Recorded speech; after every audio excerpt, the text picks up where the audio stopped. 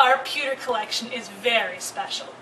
Pewter is a metal alloy, and basically it's a mixture of tin, copper, and lead. And in these pieces here, we're guessing the lead content is probably a little bit higher than what traditional contemporary pewter pieces would be. Lead being not a very safe thing to ingest, these pieces have some sort of a buffer, like for the teapots, but they were high in lead content, which is what was used during the 17th, 18th, 19th, 20th century in Chinese pewter makers. Our Chinese pewter pieces were probably made during the 19th or 20th century, and while quite a few of them do have artist marks on the bottom and in the inside, there are signatures we have not been able to identify yet in our collection. So we are not quite sure exactly who these individual artists are for our pieces, but we do have some chop marks that maybe with more research we could find out a little bit more about the individual artists or the studios or the villages these might have been made in.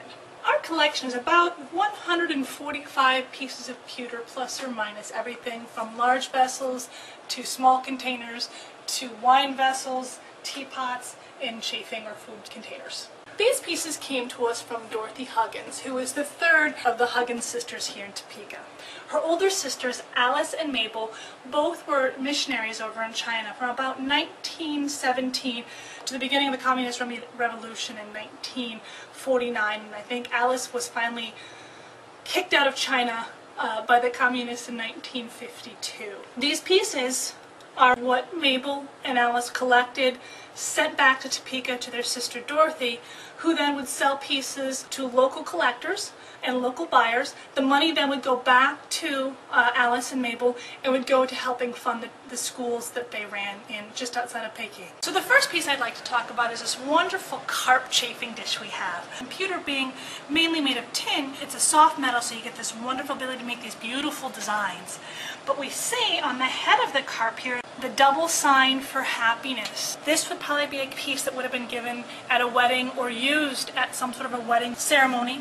And you can see inside the lid here, once you take this beautiful fish off, you actually got a maker's mark here. On the inside of the dish, you have this wonderful space. Some sort of a meal would have gone in here.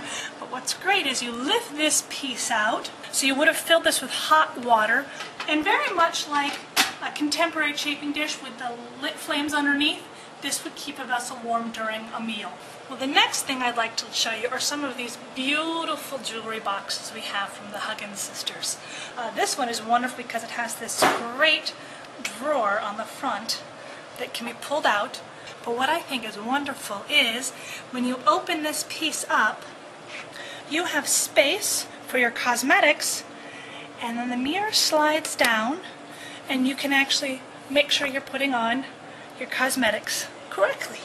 We also have things like teapots, which are my favorite, of course. They are actually lined with Yijing clay, which is the kind of clay that is prized for its ability to brew a beautiful, wonderful cup of tea. Here, once again, is a pewter teapot, and you'll see it has a beautiful floral design on the front, and as we rotate it around, you have script on the back, and that's very traditional and very common in a lot of these vessels, to have a design on one side and some sort of inscription on the other.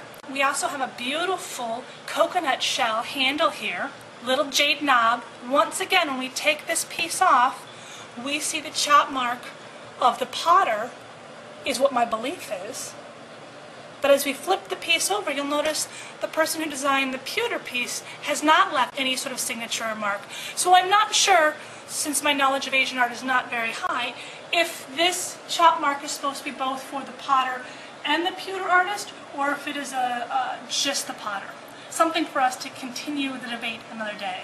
This is a small little vessel that is either a tea pot or it's a wine pot, because wine was taken in very small quantities. We have this wonderful bamboo design on the outside, but unlike the other pot where you take the lid off, this, the little itty-bitty teapot opens up. Once again, probably put warm water in there to keep the tea warm. So this is a fun little container right here. It's a gourd shape, and the gourd is a good luck sign. There's a floral design, some sort of inscription. When you rotate it, you've got an inscription on the back and the floral on the bottom, so they reverse each other. You might have put medicine or wine or other liquids in it. If you look very carefully at the front, you will see a very small, tiny little hole.